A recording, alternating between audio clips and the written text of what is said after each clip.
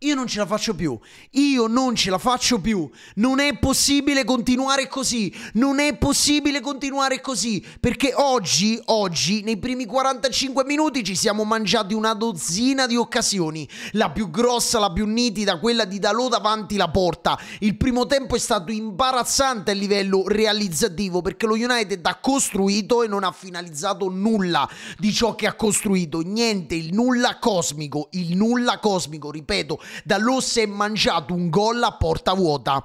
Nel secondo tempo Lopetegui, avendo un po' visto le difficoltà della sua squadra, ha eseguito 3 cambi. Ha fatto entrare Todibo per accelerare la fascia destra, perché Garnacho su quella corsia stava facendo veramente tanto male. Ha fatto entrare Soucek per aumentare la fisicità a centrocampo e soprattutto per aumentare anche la difficoltà da parte dello United a colpire di testa, ad avere una supremazia nei colpi aerei, nei contrasti aerei, ditelo come volete. E ha fatto entrare Summerville per aumentare la velocità sulla corsia di sinistra.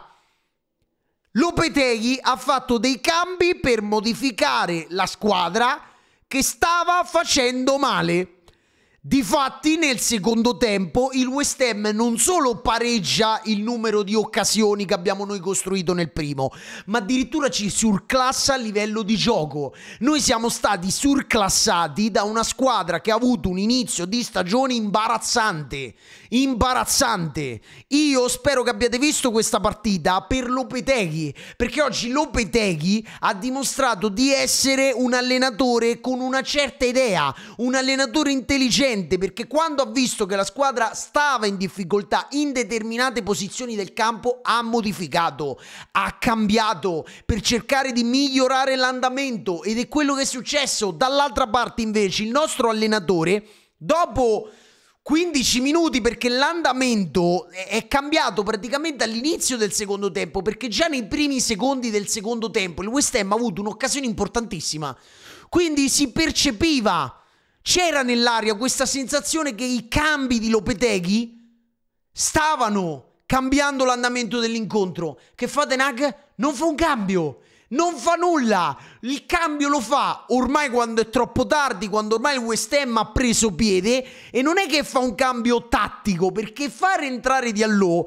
non significa cambiare qualcosa a livello di sistema, perché Diallo è andato a prendere il posto di Rashford. Addirittura hai diminuito l'abilità della corsia di destra, perché ragazzi Diallo è entrato, ha sbagliato tutto quello che poteva sbagliare. Io sto ragazzo gli voglio bene, l'ho difeso nella partita che abbiamo giocato contro il Fenerbahce, dove ho detto che era meglio mettere Diallo sulla tre quarti che Masauri. Ma ragazzi, questa prestazione, questa risposta da parte di Diallo è stata pessima. Io capisco la poca fiducia, i giocatori giovani hanno bisogno di minutaggio, hanno bisogno di un appoggio da parte dell'allenatore, e Diallo in questo momento non lo ha, ma non è neanche questa la risposta che tu vai a dare. Cioè questa non è una risposta positiva per i tifosi che ti hanno difeso e che ti stanno difendendo. Comunque fa entrare Diallo e non cambia totalmente nulla, perché lui mette solo l'esterno con il piede sinistro, non cambia niente, se no lo United rimane con il classico 4-2-3-1, bello sistemato, con le solite idee. Il cambio tattico arriva quando ormai è ancora tardi, cioè ormai la partita l'aveva presa in mano il West Ham, è Zirkzee. Quando lui fa entrare in campo Zirkzee per sostituire, cioè esce Eriksen per fare entrare in campo Zirkzee, lì quel cambio ha portato il West Ham a difendersi, a tornare indietro, ad evitare di attaccare, perché era entrato un giocatore, cioè è entrato un giocatore molto più prestante a livello fisico, molto più alto e sicuramente molto più pericoloso dentro l'area di rigore. Difatti entra, dopo pochi secondi / minuti fa l'assist sul gol di Casemiro. Ok? Poi il patatrack finale. De Ligt fa una stronzata enorme, arriva il calcio di rigore, segna il West Ham il 2-1 e lo United da lì a 10 minuti per distruggere il West Ham a livello di occasioni. Che cosa vediamo? Noi vediamo una squadra che fa i lancioni contro una difesa schierata. Cioè, il Manchester United ha avuto 10, se non di più 12, 13 minuti, anche forse 14 minuti abbondanti per cercare, non dico di pareggiare l'incontro, ma per cercare di almeno creare qualcosa di pericoloso. Abbiamo iniziato a giocare a lancioni contro, ripeto, una difesa schierata composta da 6-7 giocatori, perché poi nel secondo tempo alla fine è entrato pure Chilwell. Lopetegui ha fatto entrare un altro terzino per dare ancora più fisicità alla squadra. Oggi Lopetegui si è mangiato tatticamente Ten Hag.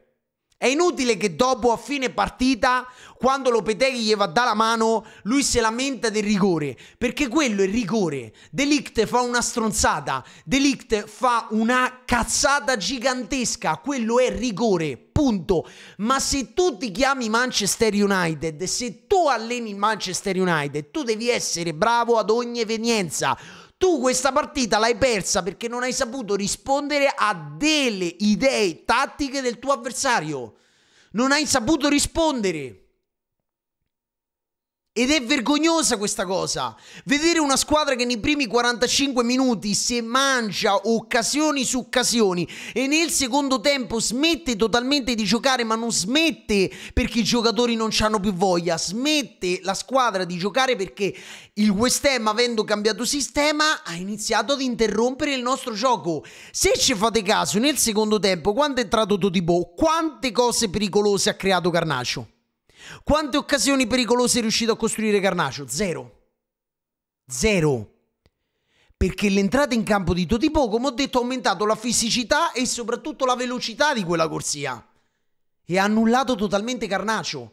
Ha distrutto Eriksen con l'entrata in campo di Soucek e ci ha massacrato definitivamente facendo entrare Summerville, costringendo Rashford ad andare indietro per cercare di bloccare la sovrapposizione di Emerson Royal, che nel secondo tempo ha attaccato in maniera pesante proprio per costringere Rashford a tornare indietro, e da lui è stato completamente annichilito da Summerville, che oggi da lui veramente è disastroso. Ma non è possibile, ragazzi, non è possibile che questo allenatore non sa rispondere. Questo allenatore non riesce a rispondere. L'abbiamo visto anche col Fenerbahce. Cioè tu nel primo tempo vedi che la tua squadra ha delle difficoltà a livello sistematico, perché le difficoltà erano quelle, venivano da un piazzamento, da un'idea sbagliata. Abbiamo continuato a giocare in quel modo lì. Abbiamo continuato a giocare in un modo totalmente sbagliato. In quel caso ci è andato bene perché ci ha messo lo zampino Zirkzee e Eriksen. Stavolta, se non era per Zirkzee e Casemiro, noi qua stavamo piangendo ancora di più, perché almeno Zirkzee con Casemiro ci hanno un attimo aperto la speranza di poter rimontare l'incontro. Zirkzee già ha raggiunto un gol e 2 assist, che ok, non sono numeri altissimi, ma sono numeri di un giocatore che comunque sia, se viene chiamato in causa nel modo giusto, le cose le fa e le fa bene. Poi, se tu negli ultimi 10 minuti dove devi provare a rimontare, c'hai Zirkzee che può fraseggiare, che può entrare nelle linee, che può quindi creare pericoli, può smuovere, scuotere la difesa di West Ham, e lo metti là davanti, piccicato ad Højlund, e provi a buttare dentro palloni, e il West Ham c'ha Todibo, c'ha Kilman, c'ha gente alta 1,85 m, 86, 1,90 m. Ma come fai? Ma che idee so? Ma questa che soluzione è? Ma non è, ma questa neanche, ma negli anni 80 si utilizzava sta cosa di buttare in mezzo il pallone con la speranza che qualcosa succeda, perché era questa l'idea dello United. Buttavamo in mezzo la palla e vediamo quello che succede. Il secondo gol, cioè il primo gol nostro arriva da quello. Butti in mezzo il pallone, dopo lì Zirkzee si è mosso bene, ha fatto un bel colpo di testa, poi lì a me non mi interessa se voleva tirare, la voleva passare, lui lì ci stava, poi Casemiro ha fatto un bel gol. Purtroppo sbattiamo sempre sul solito discorso, ragazzi. Adesso che era l'andamento positivo, tra virgolette, in campionato, abbiamo interrotto anche questo. Dopo un pessimo rendimento in Europa League, abbiamo anche un pessimo rendimento in Premier League. Abbiamo ricominciato. E la cosa che mi fa incazzare, ragazzi, è che oggi il Tottenham ha perso col Palace. Tu potevi prendere 3 punti. E oggi giocano Arsenal e Liverpool. Questo significa che potevi recuperare 2 punti, potevi recuperare 3 punti dall'Arsenal se perdeva, se perde, potevi recuperare 3 punti se Liverpool perde, potevi recuperare punti, perché è così che ritorni nelle zone alte. Ma non li potrai mai recuperare sti punti. Non li potrai mai recuperare. Perché basta che il Manchester United, e preparatevi, perché per me voi non siete pronti, preparatevi alla partita con Leicester, perché il Leicester è una squadra che a me personalmente, tatticamente, per come gioca adesso lo United, mi mette seriamente paura. Poi vabbè, è la Coppa, è una partita dove il Leicester forse farà turnover, non lo so, lo United non lo so se farà turnover, ma è una partita, ragazzi, preparatevi, perché lì rischiamo di piangere. Per non parlare del match contro il Chelsea sabato o domenica. Io l'ho detto ormai troppe volte, non voglio continuare a ripetere sempre la stessa cosa, non voglio assolutamente sembrare quel tifoso che ce l'ha costantemente con l'allenatore, ma raga, il punto è molto semplice. Con Ten Hag in questo momento lo United non va da nessuna parte. Non va da nessuna parte. Siamo a novembre. È tutto ancora recuperabile. Togliete la qualificazione in Champions. Toglietela. Perché uno può dire 4 punti, 7 punti, 8 punti, mi sembrano troppi. Anche se per me non mi sembrano troppi, perché sei a novembre, mancano ancora una tonnellata di partite, quindi puoi tranquillamente recuperarle se inizi a fare una striscia positiva. Ma non è la Champions il problema, perché poi c'è anche il discorso che si potrebbe sbloccare il 5° posto se le squadre inglesi dovessero continuare così in Champions, in Conference League, perché il Chelsea sta praticamente dominando, l'Arsenal, il City, l'Aston Villa e il Liverpool sono le prime nel classificone della Champions, il Tottenham sta facendo bene, lo United è l'unica squadra inglese che sta facendo schifo in Europa, ma si potrebbe addirittura sbloccare il 5° posto e oltretutto tu hai l'Europa League, quindi è questo il discorso chiave. Siamo a novembre, c'è l'Europa League, la Coppa, la Carabao Cup, la FA Cup e una possibile qualificazione di Champions in vari modi,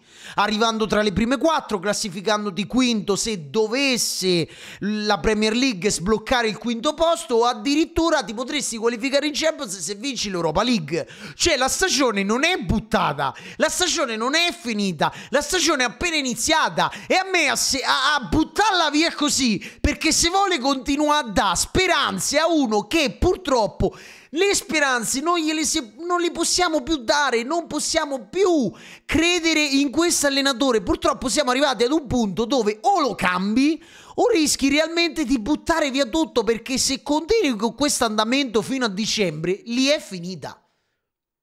Lì è veramente finita. È veramente finita. Perché dopo il Boxing Day, lo sappiamo quel periodo quanto è tossico, perché è tossico come periodo, perché c'è stata la partita ogni 3 giorni.